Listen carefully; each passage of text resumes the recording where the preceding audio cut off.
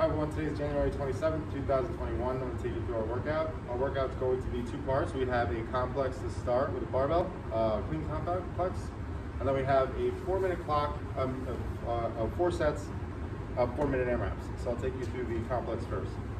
So the complex, we're looking to get heavy. We don't have a really large window. We have 15 minutes on the clock, and we're going to try to establish a 1 rep max of 1 deadlift, 1 hang squat clean, 1 front squat, and then 1 squat clean. Last squat clean, we're looking to go for a touch and go rep. So I'll show you the complex. So we have 4 reps. First one's going to be from the ground. You're going to do a deadlift, stand all the way up. Then you're going to do a hang squat clean. Then we're going to do a front squat. Then we're going to go all the way back down, touch, and go into a squat. So there is a lot of moving parts to this one. You have 2 cleans in there, and then paired with 1 deadlift, 1 front squat. So for this one, we're looking to get a little heavy. It's going to be very challenging for those 4 reps to hang on to that barbell, so just keep that in mind. If you struggle with squat cleans, we can do it a different way. So you can work on just power cleans and then front squats. So we have our deadlift. Oops, sorry. You're going to deadlift it, you're going to clean it, and you'll squat it. You'll do your other front squat. Then you go back down to the ground, clean it again, and squat. Now, I know some of us are going to be motivated to drop that barbell on that last front squat and then go into our squat snatch. We don't want to do that here. The goal is to hang on to the barbell, do that touch and go rep. Once we're done with that complex, we are looking to switch it up. We want to try to find a weight that we can do 5 hang squat cleans without dropping it.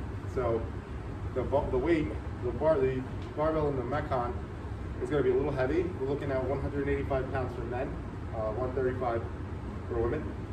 But we can modify that and scale that. We want to be able to hang onto that barbell for 5 reps. So for this workout, you'll have 4 minutes. You'll start with 50 double unders. Okay, double unders, you're jumping and trying to get the rope around your body twice.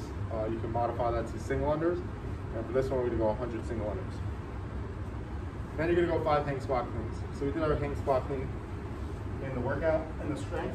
So we're going to pick up the bar. You're going to be in the top of the position. You're going to go down a little bit. Hang squat clean. We're looking for 5 reps. And again, you can break that up.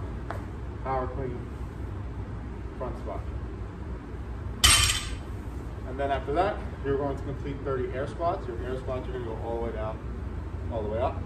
And then you're going to do, the remaining time, you can do as many burpees as possible. So you're going to go all the way down, all the way up, jumping flat, okay? The scoring is going to be your burpee reps.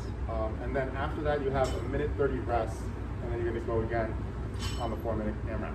So, with that being said, you are going to go as hard as possible with the 50 double unders, 5 hang squat cleans, and 30 air squats, because you'll have a full 1.5 minutes to rest. So the expectation is that you're maxing out on those burpees and you're trying to go as fast as you can. Now we did, if you worked out on Saturday, we did do death by burpee, so you can kind of get an idea of how many burpees you can get done in a minute. All right, so if you're building up to that 15 burpee mark or 12 burpee mark within that death by burpee, and you only have 1 minute left, we're looking to get that amount of burpees, maybe a little bit more, okay? So that's our workout today. If you have any questions, feel free to reach out and make sure you post your workouts to go to Wodify. Have a good workout.